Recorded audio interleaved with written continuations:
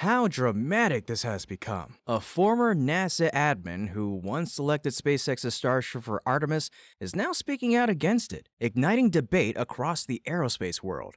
SpaceX, however, remains confident, backed by steady progress in testing and hardware development. What caused this sudden tension, and what does it mean for Artemis and Starship's future? Meanwhile, Blue Origin's New Glenn has completed testing for its second launch attempt, adding even more intrigue to the growing commercial space race. Let's uncover the full story in today's episode of Great SpaceX. A few years ago, NASA made headlines when it chose SpaceX's Starship to serve as the HLS for the Artemis program.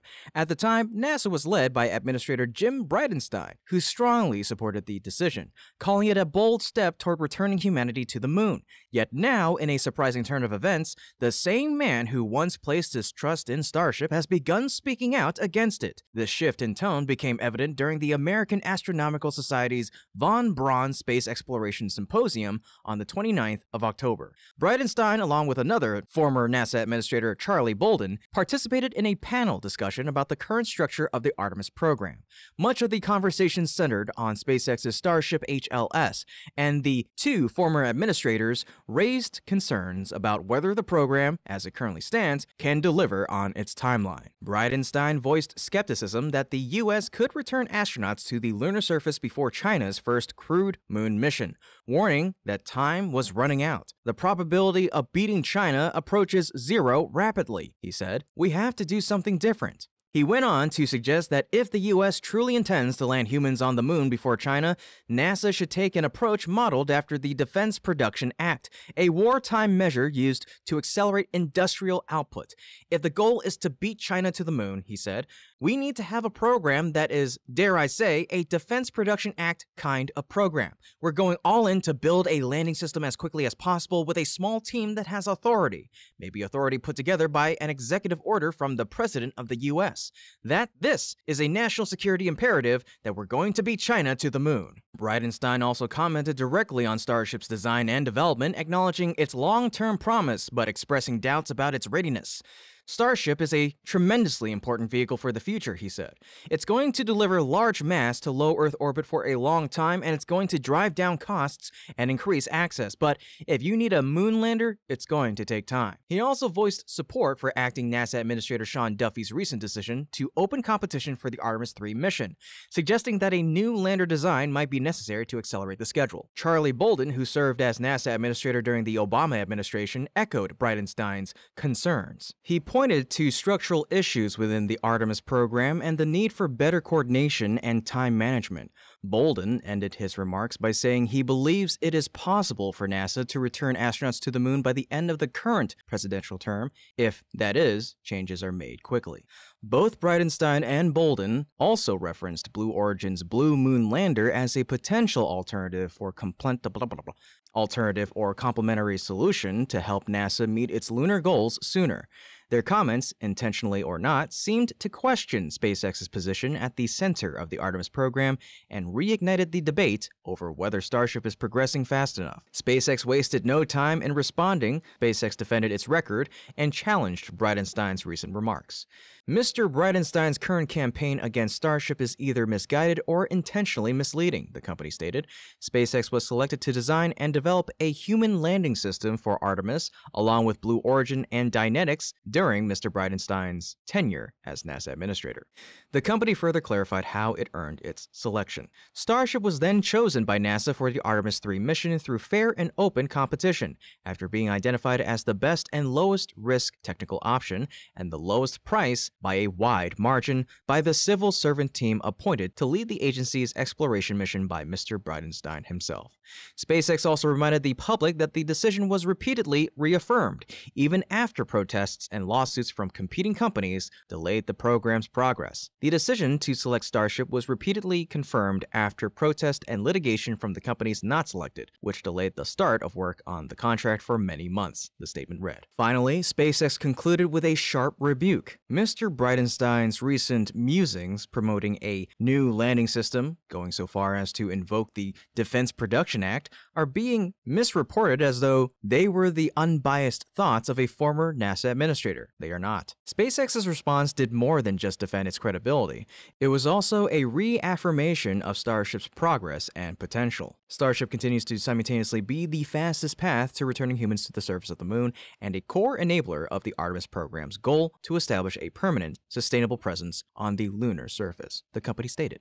The latest batch of Starship HLS images has taken the aerospace community by storm, offering the most detailed look yet at the vehicle that SpaceX plans to use to return astronauts to the moon.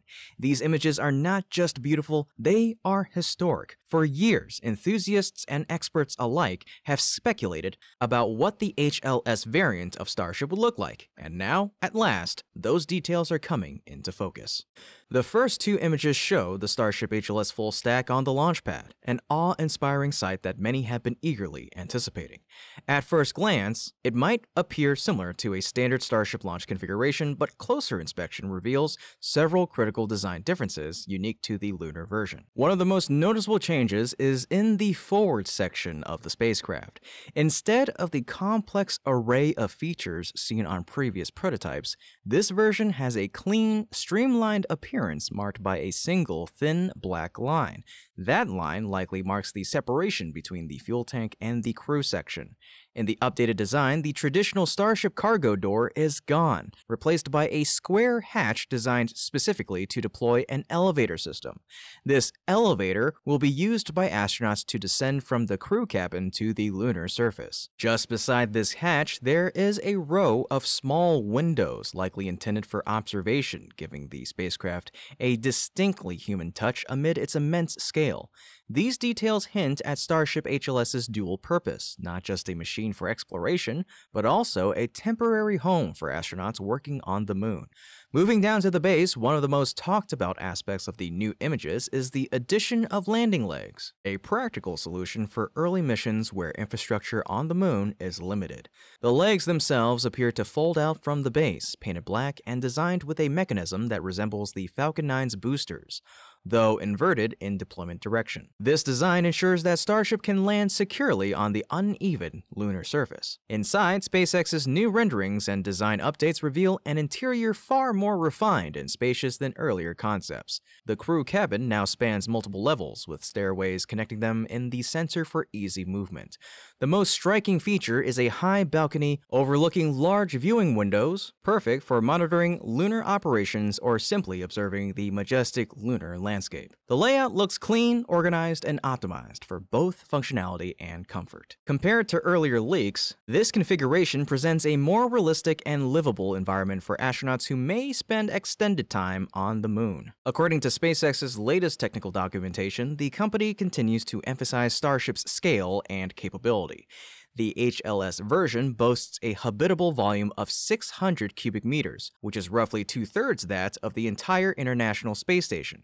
It also features 2 airlocks, each with 13 cubic meters of volume, providing double the available space of the Apollo lunar module. This enormous volume allows Starship HLS to carry both a large crew and substantial cargo, with a capacity of up to 100 metric tons to the lunar surface. No lander in history, past or present, has ever come close to such performance. SpaceX reaffirmed the cost advantages of its fully reusable Starship system, emphasizing that it continues to self-fund much of the infrastructure to achieve rapid reuse at minimal cost.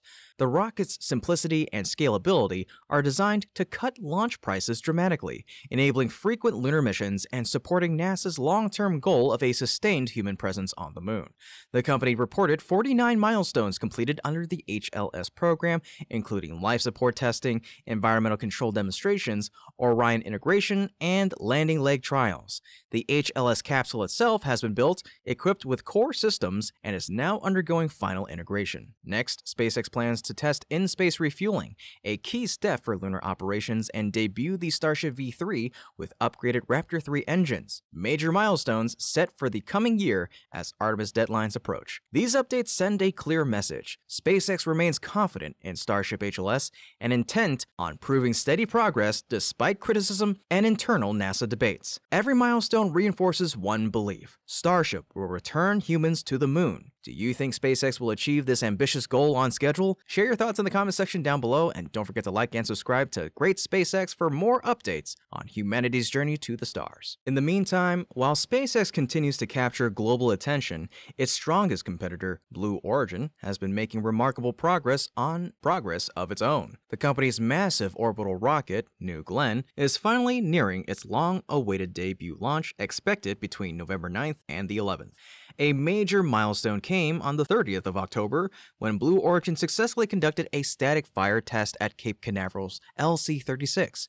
For 38 seconds, the rocket's 7 BE-4 engines roared to life, producing an incredible 1,700 tons of thrust, a powerful step forward on the path to launch. Both the company's founder Jeff Bezos and CEO Dave Limp celebrated the test, noting that engineers extended the burn to simulate landing conditions, shutting down engines in sequence to study fluid dynamics during throttle transitions, which is crucial for booster recovery. Blue Origin confirmed all engines performed nominally, signaling that the once troubled BE-4s are finally operating reliably. The test came amid earlier reports of upper stage issues, but its success has restored confidence in meeting the early November launch target. Afterward, the booster was returned for inspection while integration continued for NASA's ESCAPADE mission, which will study Mars's magnetosphere. The maiden flight aims to both deploy ESCAPADE and land the first stage booster on an Atlantic drone ship. Success would mark Blue Origin's first orbital victory, prove New Glenn's reusability, and strengthen its position against SpaceX. It could also earn long-sought military certification, validating years of effort and investment. After years of delay, New Glenn is finally ready to fly, poised to redefine Blue Origin's future and reshape competition in the new space age. In any case, folks, this has been Kevin with Great SpaceX. Don't forget to like the video and subscribe if you haven't already to stay up to date with yours truly on the latest milestones in SpaceX's journey. Thank you so much for watching, and always remember, curiosity, imagination, and inspiration will follow you so long as you keep looking up.